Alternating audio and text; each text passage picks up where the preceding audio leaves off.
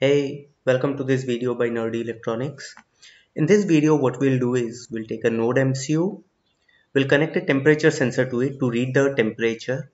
I want to read the temperature of my terrace.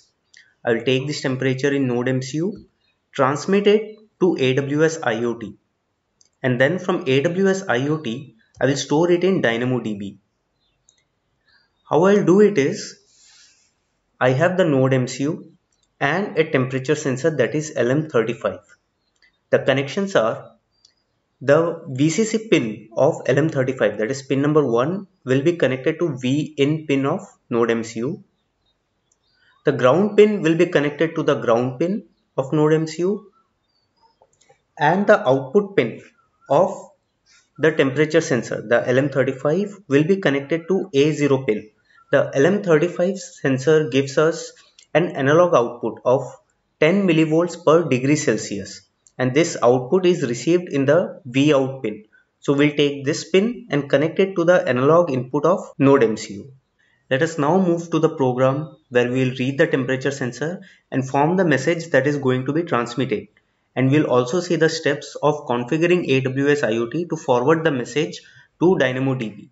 Okay, so here I have the code. This is the same code which I had discussed in the series of posts where we connect NodeMCU to AWS IoT. We won't discuss this code in details here, just the important parts that are different. So we are reading a temperature sensor using ADC. So we have a function here that does it for us.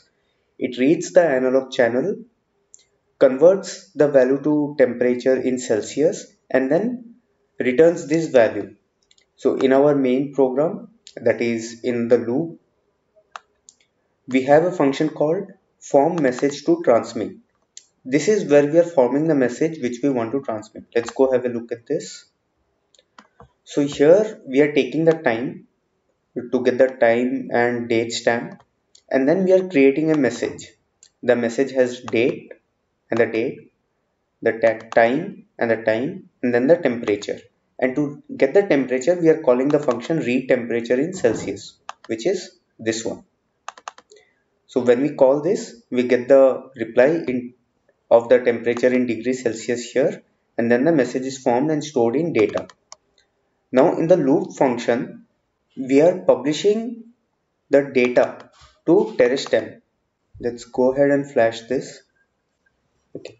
Now that this is flashed, let's see in the serial monitor whether it is transmitting data. Yes, it is publishing data with the date, time, and the temperature. Let's see whether we are receiving this in AWS IoT. We'll subscribe to this topic terrace temp, and we are receiving the data here. To check whether it is actually transmitting or stuck at a point, let me change or cover the sensor with my hands so that the temperature increases, and we can see that it is increasing here.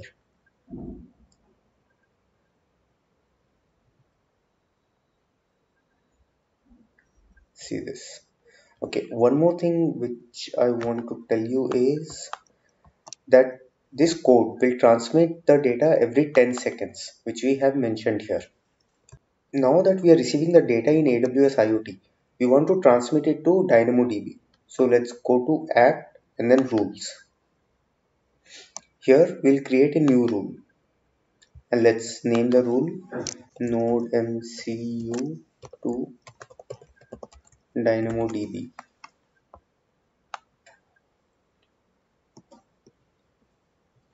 And now we need a query statement. So what should be executed and what data do we want to write to this rule? So here we will have select temperature from, this is the topic to which we are publishing our data, that is terrace temp.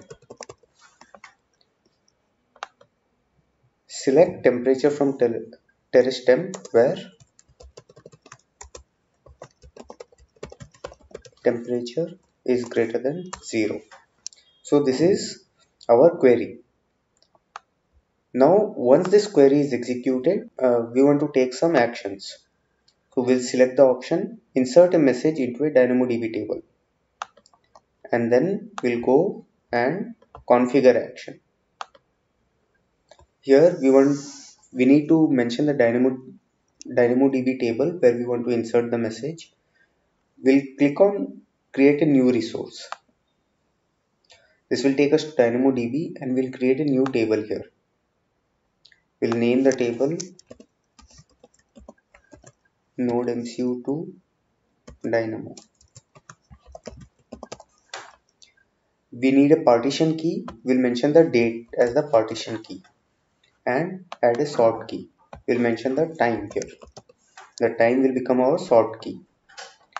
That's it. We'll click on create. This won't take much time to get created. Okay, this is created now, and we go back to AWS IoT and refresh the table names here. And then we can see the name here, NodeMCU to Dynamo. And you see here, these fields are auto-populated. That is the partition key and the sort key.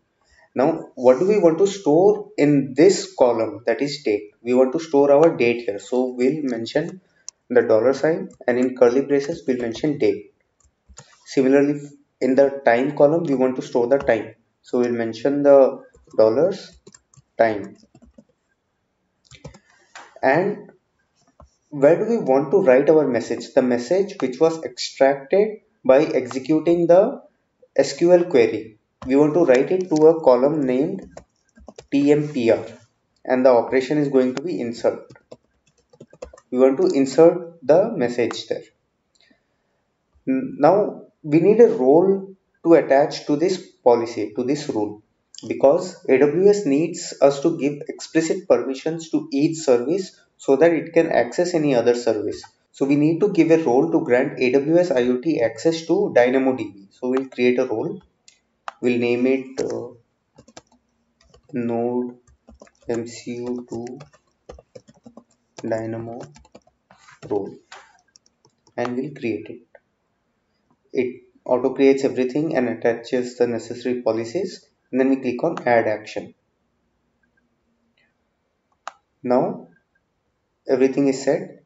If we expect there can be errors, we can add error actions and route the data to, let's say, CloudWatch or something, but we don't want that right now. We'll go ahead and create this rule.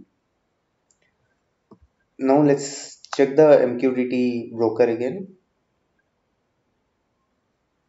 whether we are receiving the data.